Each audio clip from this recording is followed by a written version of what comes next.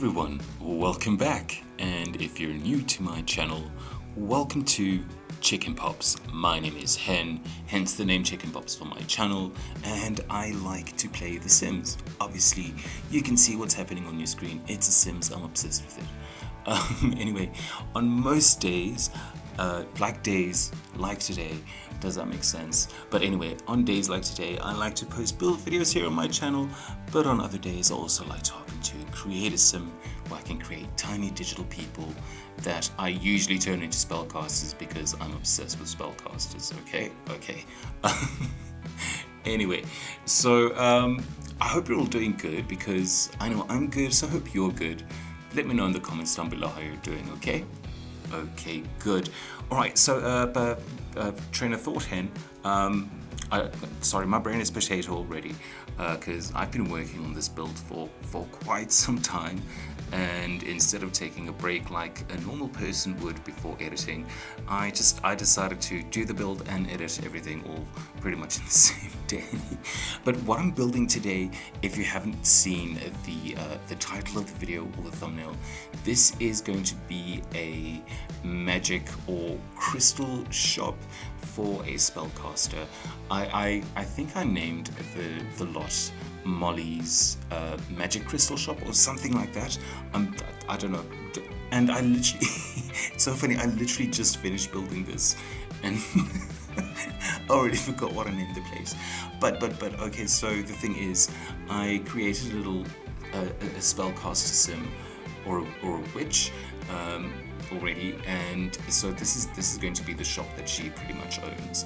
And I didn't put it in the realm of Magic World, I put it in Moonwood Mill, because at least in my brain I think that spellcasters and werewolves would kind of get along, and you know, there might be some mutually beneficial things sort of going on in sort of like the powers of werewolves and witches, for them to kind of want to associate with one another, if that makes sense, because you know, you'd kind of think werewolves would, you know, go and find, you know, crystals and that type of thing more easily, and then they can maybe sell it on to the witches, and then the witches in return can give them potions and help them with spells and that type of thing.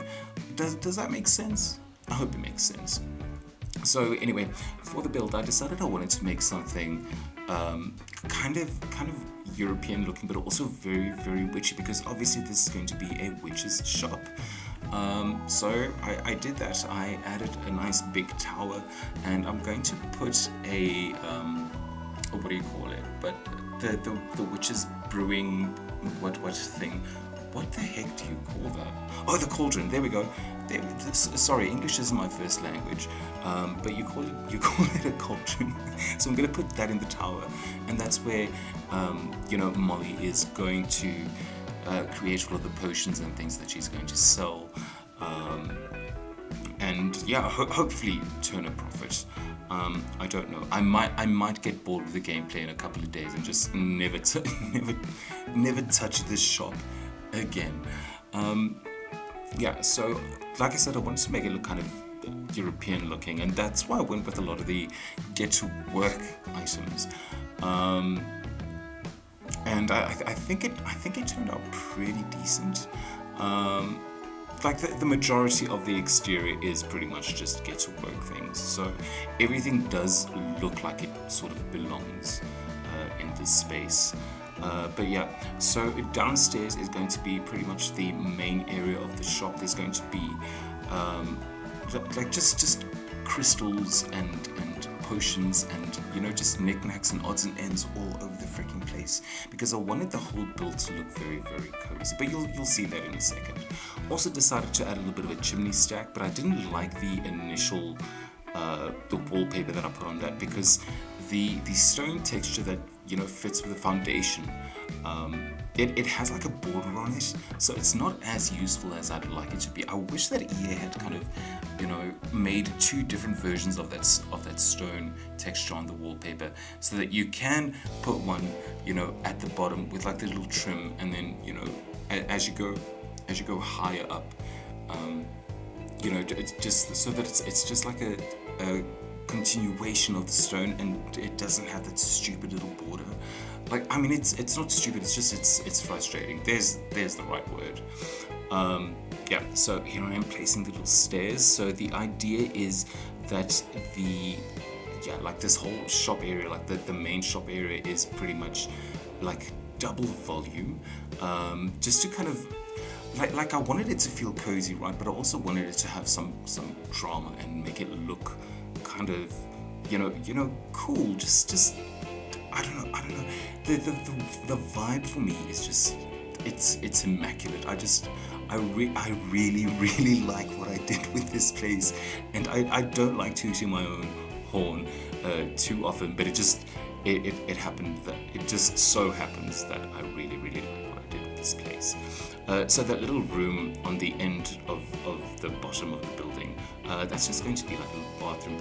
Also thought I'd add some platforms to the build, just to make it look a little bit, I don't know, what would the word be? Somebody help me with my English. But just sort of like it's I don't know, a little bit more bespoke, I guess you could say. But yeah, that's the plan. And then I also added like that little words, but like that little place on the bottom floor. I'm going to take the wall out of the chimney stack, and I'm going to actually later on place the fireplace inside there. Oh, also, see, I'm painting the ceilings. I hardly ever do that, but I thought that in this build it would actually be important. So it was in the back of my mind the entire time, don't forget to paint the ceilings, don't forget to paint the ceilings. And I actually remembered this time, so I'm very excited about that. Yeah, so again, for the interior, I used the Get to Work wallpaper, just again to make everything look like my favorite word. I want everything to look cohesive. Also did some terrain paint on the outside just to kind of make things look just a tad bit more realistic. Here I added some stones or rocks. I think rocks would be a better word, because you know, rocks are bigger than stones. Like, stones could basically be like teeny tiny little pebbles, I think. But yeah, I just wanted to make it look a little bit more like the rest of the world. Like you probably saw that there are some rocks and things off in the distance in Moonwood Mill. Did a lot of lush landscaping around it because I wanted the place to also look very established, like it's been here for ages. A lot of flowers because I also wanted to make it look kind of magical. So that's why I used those flowers. I also decided to go with, you know, a lot of oranges and yellows because Molly, the sim that I created, who owns the shop, unfortunately I didn't make a cast video for her or anything, but her favorite colors are, you know, yellow and then also red. So I did put some red flowers and stuff around the place. So that's why I made that choice. What else? Oh yes, also thought it would be very important to have some ivy and things growing on the side of the walls. Again, also just to make the place look like it's a little bit more established and has been here a while. Also added some wisteria to the walls because that's really pretty. Yeah, and I think that's pretty much it for the exterior, I think. Oh, also, I never use these little base game items. That they don't really match the roof tile, like those little awning things. The roof tiles don't match, but I thought it looked kind of cute, so I kept it all in. Also, I put down a ton of chimney stacks. I don't know why, because there aren't going to be a lot of fireplaces in the build. But I thought it would look cool that, you know, once you get your sim to light the fireplace, you know, there'd just be like smoke and stuff coming up off of the little chimneys, and for some reason I feel like it looks kind of magical because I have actually a very vivid memory of watching Hocus Pocus, and like the first one, the one that came out in like the early 90s. But there's like a shot of the Sanderson sisters' house in that movie, and you can sort of see the chimney, and you know, there's like purpley smoke coming out of the chimney stack. Again, I might be completely making this up in my brain, but I kind of remember that, and so like since that time, you know, I kind of associated like, you know, smoke coming out of a chimney with witches, and I thought it would be kind of appropriate in this build. Yeah, okay, so here we are starting on the interior, I used the fireplace from what do you call it? Cottage living. It just kind of worked for the space.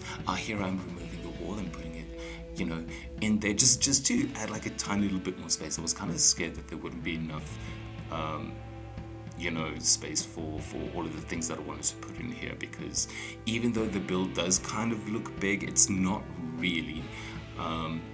Even though it did take me ages to freaking furnish it. Also got to make sure that there's good lighting, so thank you Horse Ranch Pack for those wonderful chandeliers. And also these little, I guess you could call them wall sconces or lanterns or whatever. But yeah, so this little area that I'm working on right now, this is going to be one of the display areas. I put it right by the window so that anybody walking by can just kind of see in and see what the shop is actually about. So there's going to be a ton of crystals and you know, those crystal skulls and all of those things that you can unlock with the Crystal Creations pack. They're all going to be displayed there, and I think it's going to look really, really nice. Well, I mean, it does actually look really, really nice.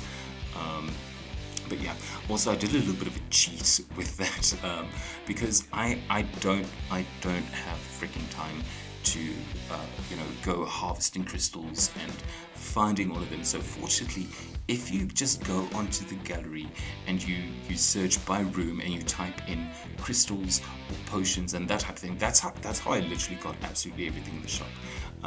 I went to like a bunch of different rooms and downloaded them all and then put all of the things into Molly's inventory, and then I had her come to the lot, and then I placed, you know, everything where I wanted it. So yeah, that kind of worked out really nicely.